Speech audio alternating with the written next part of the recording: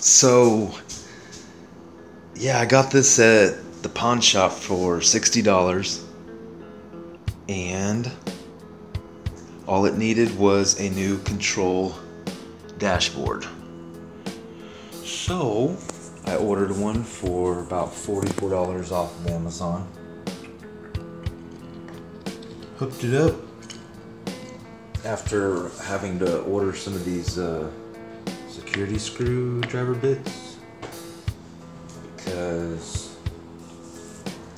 it was impossible to get into. So I just pressed this button, powered it on. Of course I did like hours of research to make sure I didn't fry it, but once it's powered on, I hit scan. Let me see, zoom this in.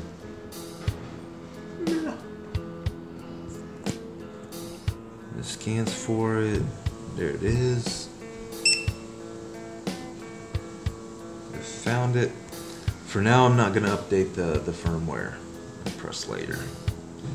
It says I have 25 kilometers left, which I guess I can go to the settings here. And go to units. Go to Imperial.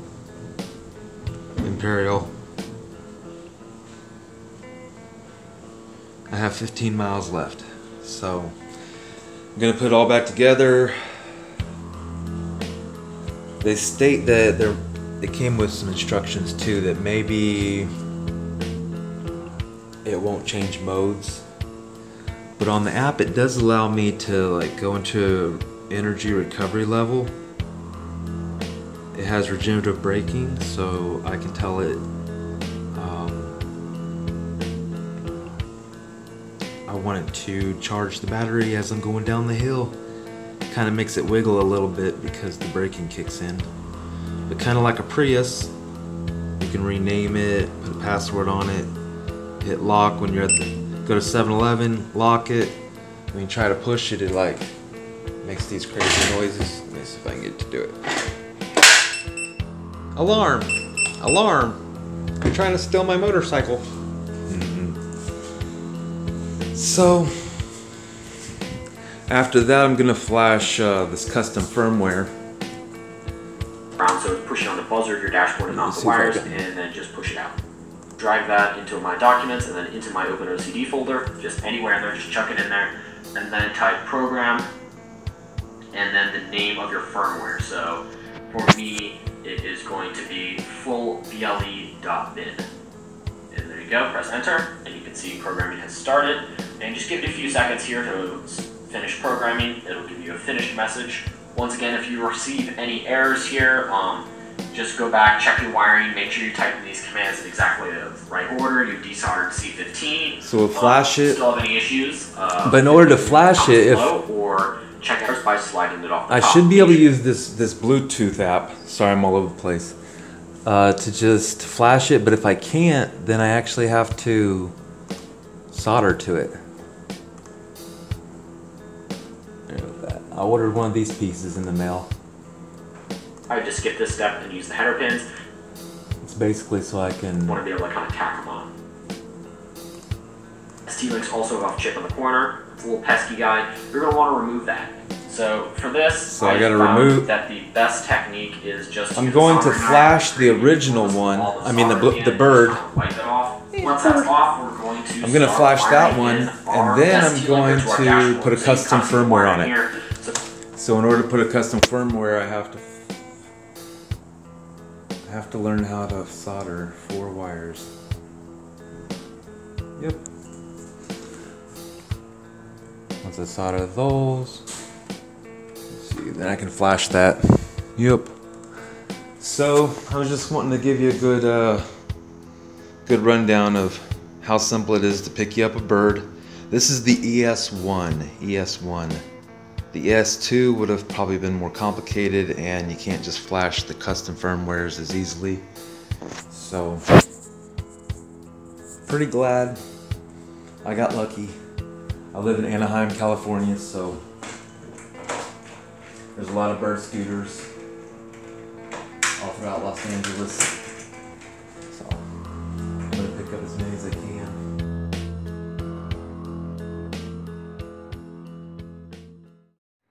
So yeah, I basically have like a Segway. You know the mall cops, they ride on Segways. I have a Segway scooter that was like $600 new. I looked up on the app that flashes it, I can scan the battery, and the battery's only been charged 25 times, and it's gone through 7 life cycles. So, yeah. Don't show the dishes. This is my little closet area. Everything's messy right now, which is good to show you because this is the before. For when my son Archer comes over, I keep the all the cleaner supplies up here. I'm gonna build a recording studio after I save up a couple of hundred of these. That's for soundproofing the studio. No, I'm just kidding. Most people put silverware inside these containers, these holders. I can't show the bathroom. It's way too small, and it's got to be remodeled. But yeah, this is gonna change my life. Now that I have a bird scooter, I can go about 20 miles on econo mode. So everything's within a mile here, a mile or 2 miles. Right now, I'm gonna put it together and run to 7-Eleven and get me a Slurpee. Slurpee time! Alright, thanks for listening. Thanks for watching and listening, because I talked the whole time. Sorry you're getting dizzy. Oh, I didn't show you my little shrine. This is a bus I found. I ride this bus every day. This is the OCTA bus. And I found that on the ground while trying to catch the bus. It was fun. It was funny to see that. So I grabbed that. Peace begins with you. This kind of reminds me of Archer going to the beach, hanging out. I made this lamp. I cut off the top and switched it around underneath in order to use it because I needed light in the corner. When I first moved in here, I just kept everything dark. But yeah. Okay, enough rambling. Besides, I did find this in the trash too. My my Roland keyboard and my Squire amp was in the dumpster. Yep. Alright, later. I finished the solder. This is the dashboard that came in the Segway scooter. And it's been locked down to only work with bird. This little chip I burnt right here off. The C15. I had to burn that off because it blocks the Bluetooth from resetting the firmware. That was crazy, burning off a computer chip. And then I had to solder this one, which it has a big glob on it, but it's touching one of these terminals, like on the C17. I just had to do it, solder it to one side of it. But that's what's underneath the green one. And then they go into, let's see. On here's the labeling on the USB drive. We got ground and SWDIO, SW click, 3.3 volt. So I got the green to the 3.3,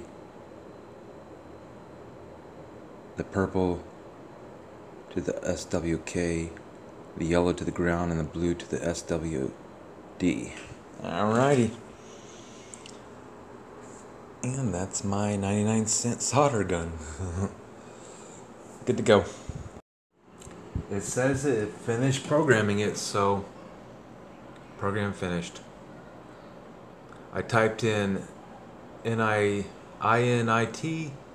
enter reset halt, enter NR F51 space mass underscore erase, enter, and then it asked me to type in program full BLE bin, and it programmed it. It said I had to erase it first, so that's what YouTube can do. You just follow directions. Now I gotta desolder it. And make sure when removing that positive wire wired to that capacitor. You don't accidentally desolder your capacitor, that would be very annoying. And we can start popping everything back into our handlebar assembly. So you can just put in this plastic piece first. Cool.